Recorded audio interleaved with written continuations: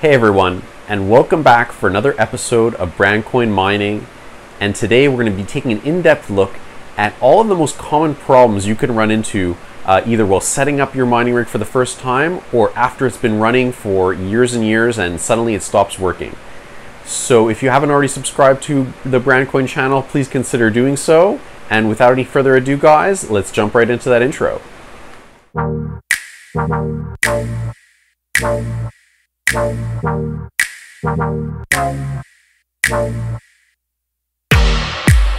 Follow white rabbit.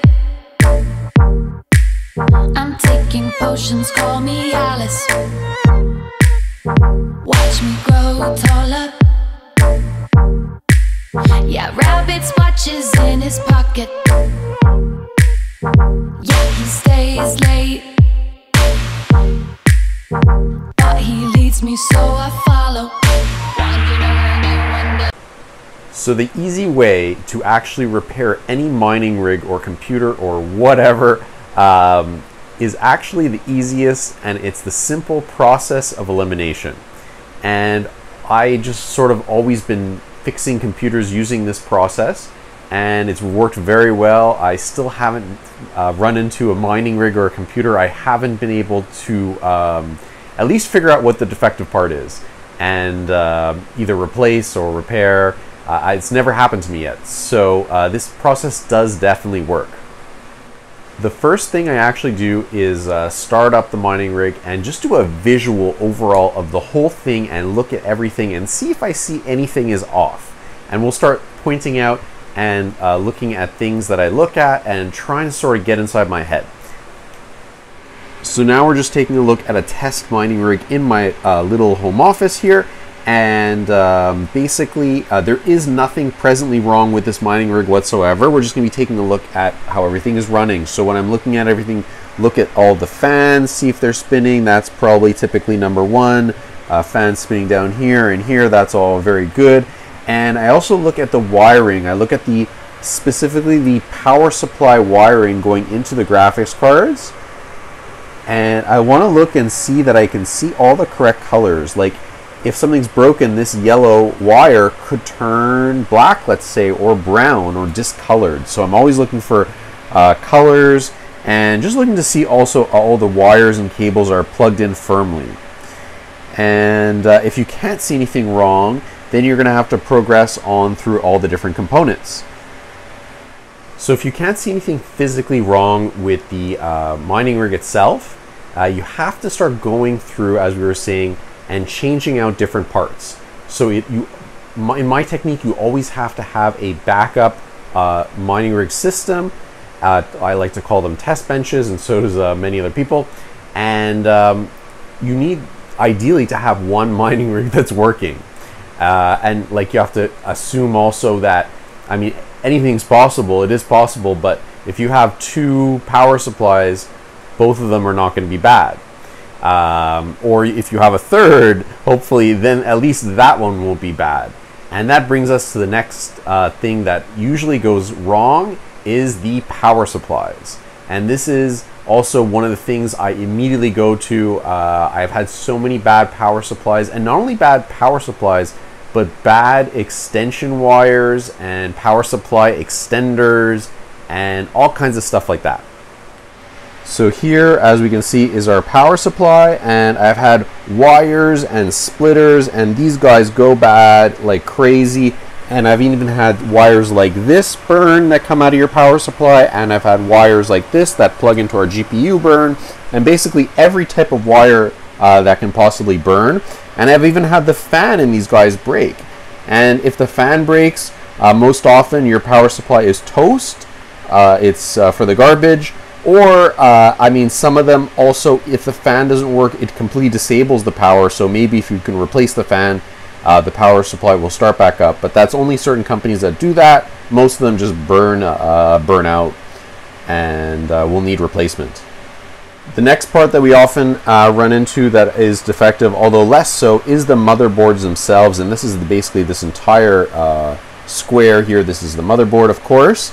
And I've seen actually quite a few faulty motherboards completely broken, or they can burn out. somehow. I've seen that occur as well, or I've seen even multiple or single GPU PCIe ports break. So you could have all of them working and then one of them suddenly stops working. I've seen different USB ports here break. I've seen the network connector controller break. I've seen just individual pins break off. That's usually my fault. Although, I mean, it could have been shipped that way to begin with something broken off. If one of these resistors, or I think they're called resistors, breaks off, that's typically the end of your motherboard as well. So they're very delicate pieces here. Another item that could be basically not defective but problematic with your motherboard is some motherboards just don't like certain hard drives or certain types of hard drives. For example, some don't like SSD and will only take different types of hard drives. And there's various different incompatibilities with motherboards, and some of them just won't work for mining. Or it's limited, even though they have more ports, they just will not work due to software incompatibilities. So, I mean, so many different issues you could run in. Sometimes your BIOS of your motherboard is incorrect, and you'll have to basically load a new BIOS on from the manufacturer, and maybe that could repair the problem, or that may not always be the case as well. So it helps definitely so you just have an extra motherboard on hand so that you can swap it out, or bring your graphics card over to the other motherboard and figure out what the problem is. So I would say that the absolutely most common part that breaks or dies is these risers. And it's not only the risers themselves that break, it's the corresponding USB cables, could be the power cable we use, could be these little chips that actually plug into the motherboard, or the riser itself. And this actually goes along, and it's sort of like these power supplies. These die the most, absolute most, and most are garbage. Some never even work to begin with. I find there are some that are slightly better than others, like the newest ones. Like this one is a 009S gold plated with LED lights. So I mean, you have some newer ones that are a little bit better, but I would say these are generally disastrous. But there's no other efficient way to mine unless you're using riserless motherboards, and I mean that is just a different price. So I mean, this is the cheapest, but can cause you some heartache in the end with all the work that goes into it. The next part we're going to be talking about, I've also had quite a few problems with, and that is these SSDs. And it's not only with the hard drives themselves being completely defective, I've seen them basically also die out. And it's not only this company. In fact, I think this is actually one of the higher quality hard drives I like to use. And this is Silicon Power. That's the company that makes this, and you can find this on Amazon pretty cheaply. And so we have the hard drives die, and we also have the operating systems go corrupt. So I like to use Windows operating system because it is free, sort of. So versus, let's say, something like Hive or Simple Miner that charge a monthly fee in crypto.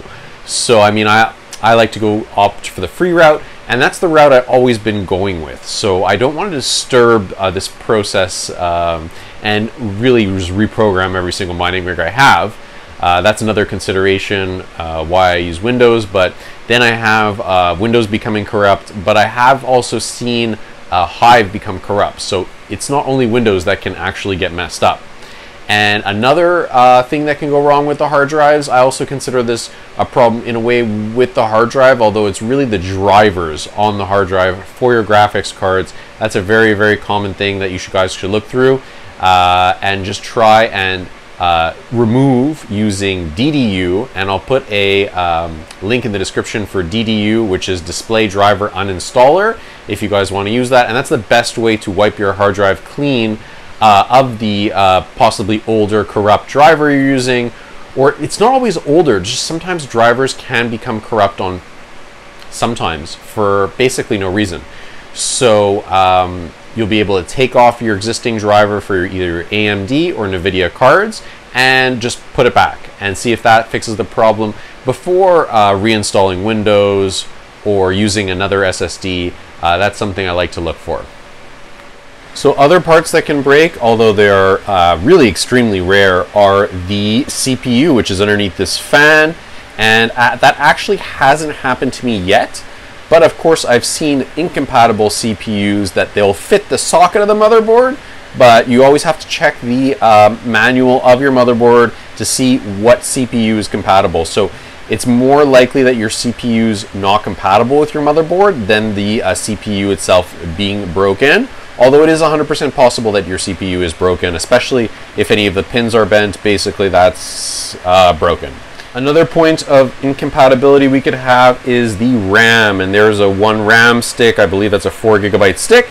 And again, I haven't seen any broken RAM, but I've definitely seen a lot of incompatible RAM. So I'll always make sure which RAM you're using and try a different stick if you think that stick is not working. So another item that can severely mess you up is the graphics cards themselves. And even if only one of the graphics cards has suddenly become defective, this could be crashing the entire mining rig. So what I like to do is actually, if you're stumped still at this point, disconnect everything, all the graphics cards, everything aside from your hard drive, RAM, CPU, and power supply, of course, and just keep a bare bones system and see if you can get your system to power on and stay up like this, and then slowly reconnect one graphics card at a time.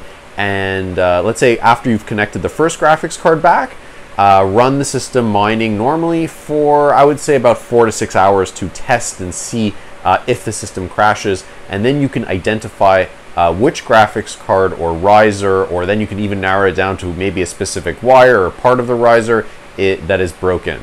Or I mean, it could be the graphics card itself that is completely defective as well.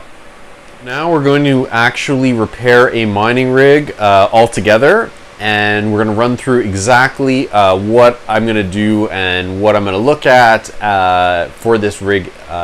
Now, to give you a little background information about this computer is a test mining rig of mine, and it's been running, I think, for a tiny bit under a year with no issues whatsoever. And let's go take a look at it. So this is the mining rig we'll be talking about today, and it was basically just a test mining rig I had going with a few graphics cards.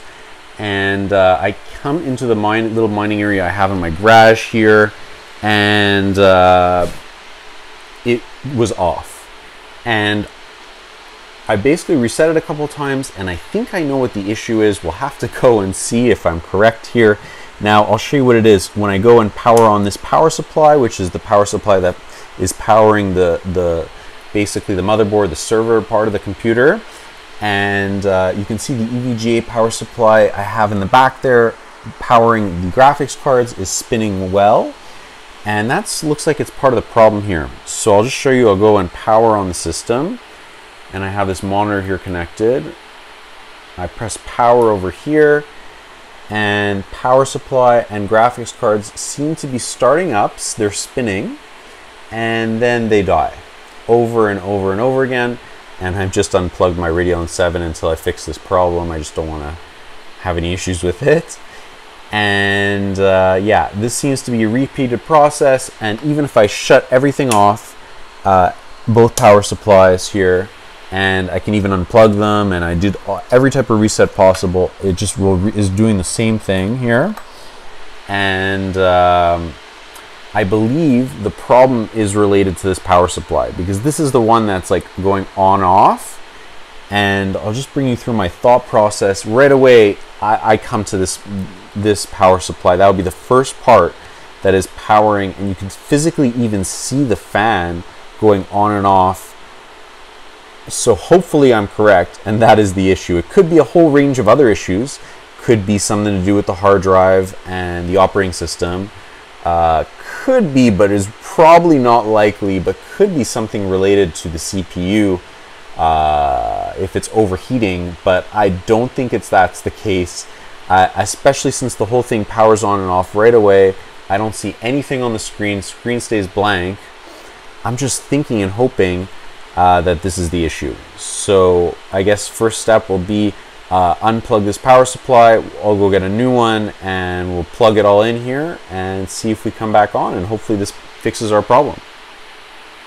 So I actually have brand new still in the plastic here, brand new, the same exact power supply as usually when I buy power supplies or motherboards or some parts. I buy a bunch of them at the same time, and I usually get a really good deal if I'm buying one or more, so might as well stock up a bit. So we'll see. I'm sure if it is this power supply, Corsair will replace it, because I definitely have not had this for 2 years, so I believe that's the warranty on them. Or if it's a year, I mean, sometimes these companies are pretty nice. We'll have to wait and see what happens with it. But anyway, let's get this power supply unboxed and we'll get it into our mining rig and see if that fixes the issue. So now we have just unboxed our brand new power supply, and we're gonna get this one changed out here. Okay, so we're back again, and we've installed our brand new power supply here. We need to do some cable management, as you can see, and we got our old power supply, which I believe is defective, sitting right here next to the box. We're gonna try and return that and get a free new power supply. And so we'll try this out and see if my fix worked. So we're gonna hit this power supply, turn this guy on. That's good, fan spinning. We're gonna hit the power switch here on this power supply, and then we're gonna go grab our power button and we're gonna hit the power on. Ooh, and those are good signs. Oh, I've reconnected the Radeon 7 as well, and ooh, that's very good, and I'm happy. We've got Windows loading up, and I believe we have fixed the problem. So we'll just go and see if we can start mining now. So we've now loaded up Windows, got our MSI Afterburner running, and we're gonna go and see if we can start mining. So we're gonna get Team Red Miner here and start our Ethereum miner. And let's cross our fingers that everything's gonna work. Hopefully we have not damaged the Radeon 7 and all of this stuff. Okay, that's very good. Let's see. Oh, yeah, we've got our 3 GPUs that have just loaded.